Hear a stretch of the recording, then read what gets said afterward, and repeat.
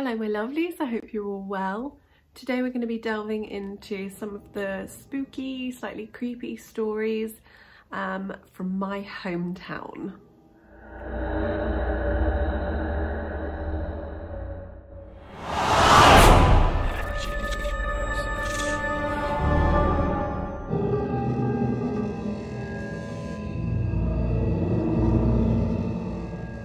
This first story I first heard about when I was a young girl and my mother was working as a volunteer at the Stevenage Museum.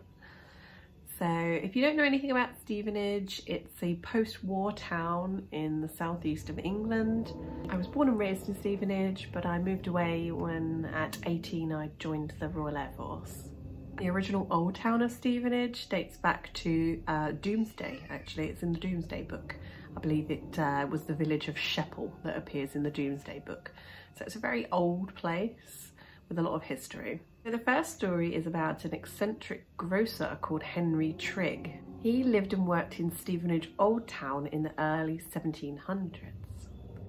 At this time there was a big problem with grave robbers and so-called resurrection men, and the thought of his remains being disturbed really upset Henry Trigg.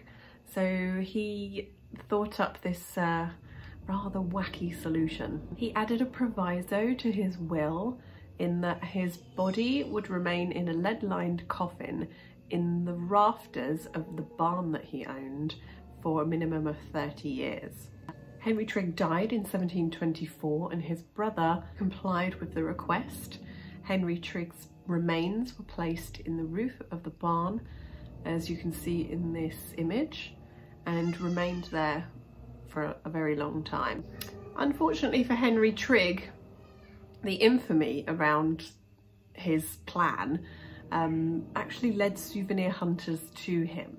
And when the coffin was removed in the early 1900s, they found that about a third of his remains were actually missing, and it seemed that souvenir hunters and rather macabre people were taking bones home for souvenirs.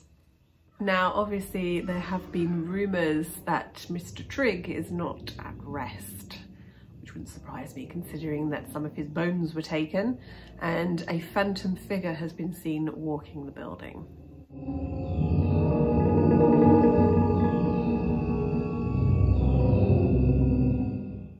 So this next story, not really a story, this next site that we're going to look at is actually some burial mounds that date from as early as AD 100. Probably one of the most famous landmarks in Stevenage. It's 6 burial grounds along a road known as Six Hills Way. I actually used to live near this road. The burial grounds themselves are believed to be Roman burial grounds. There have been stories of misfortune befalling people who've tried to dig up the mounds. Tales of ghostly dogs and phantom hounds have been seen circling the mounds. In 1910, a lady described a phantom hound as big as a donkey rising out of the ground at the mounds. A local groundskeeper also is alleged to have seen these phantom dogs. There have also been sightings of a blood-stained man walking around the area.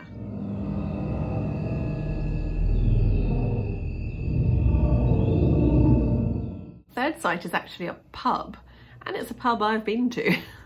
Originally called the White Lion, it has been renamed. It was renamed in 2015 to the Mulberry Tree. I haven't been in there since then, by the way. The current building dates from the 18th century, although a coaching inn existed on the site before then. During the Napoleonic Wars, French POWs were housed there, believed to be in a tunnel which connected the White Lion public house with the Cromwell Hotel down the road. Managers and bar staff have reported many ghostly goings-on over the years. Sounds of footsteps, scratching, strange rustling noises, together with banging and crashing sounds have been heard around the premises. In 2014, a glowing white shape was caught on CCTV.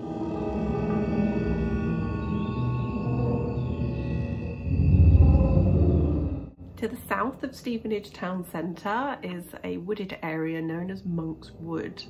There were rumours that there was a monastery on this site, although there's no historical evidence to back this up. Up until the dissolution of the monasteries under the reign of Henry VIII, the manor of Sheppel, which is this beautiful old manor house, was administered by the Byzantine monks of St Albans, which is there's a massive cathedral in St Albans, which is a town nearby. Many people have claimed to have seen a black draped apparition of a monk walking around the pond area within the woods. I used to go there when I was a teenager with my friends and try and ghost hunt. So that's just a few of the local historic sites around my hometown of Stevenage that have a bit of a creepy backstory to them. I hope you enjoyed this video, and I'll see you very soon.